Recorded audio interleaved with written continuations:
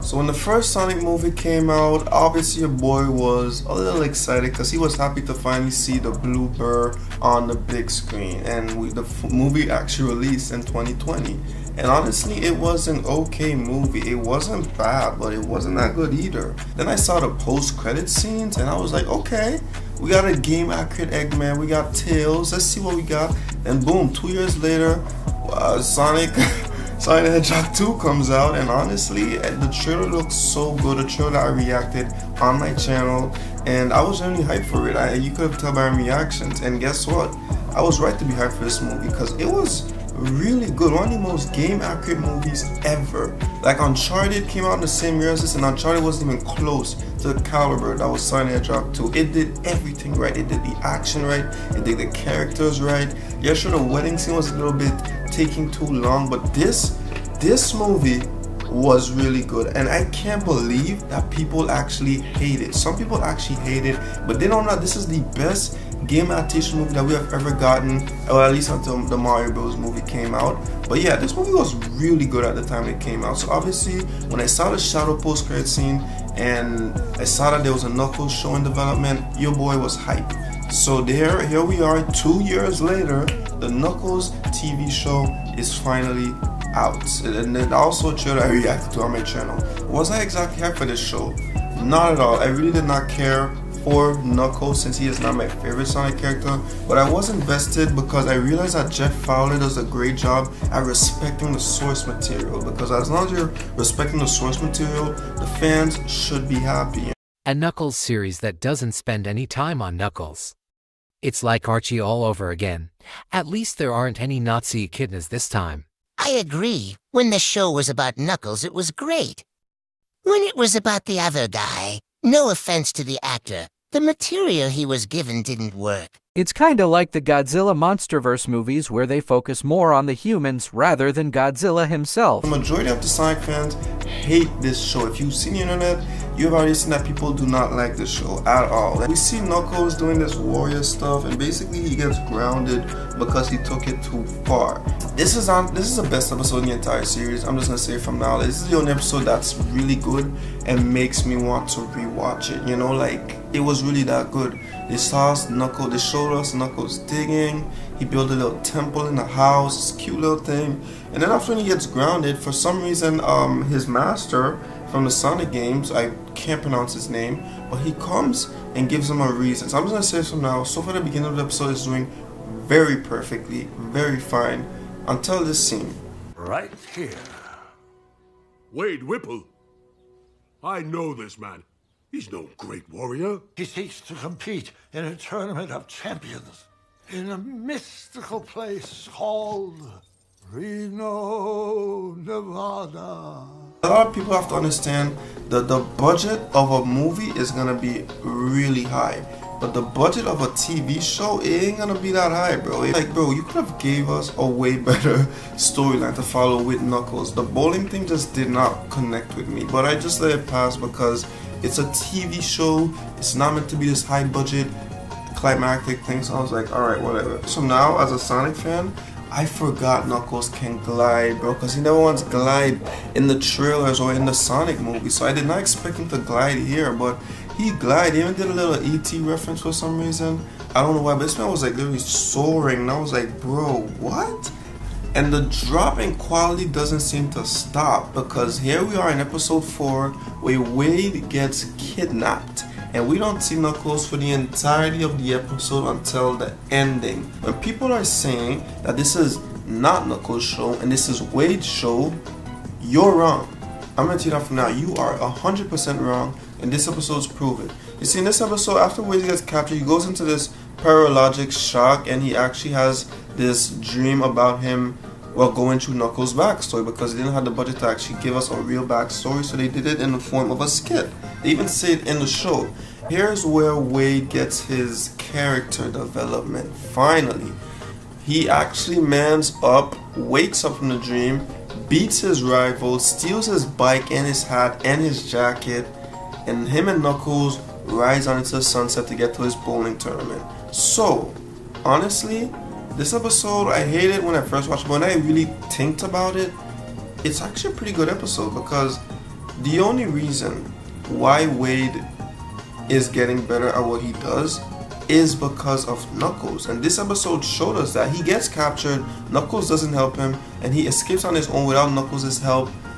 But in reality, it was Knuckles' help, just mentally, not physically, but mentally. And the show tries its hardest to remind you that, hey, this is Knuckles' show. The only reason why Wade is here is because of Knuckles, and Wade is only alive because of Knuckles. The main character doesn't need to be there for it to like really feel like it's his show. Alright, as long as you make his presence feel like it was there, that's enough.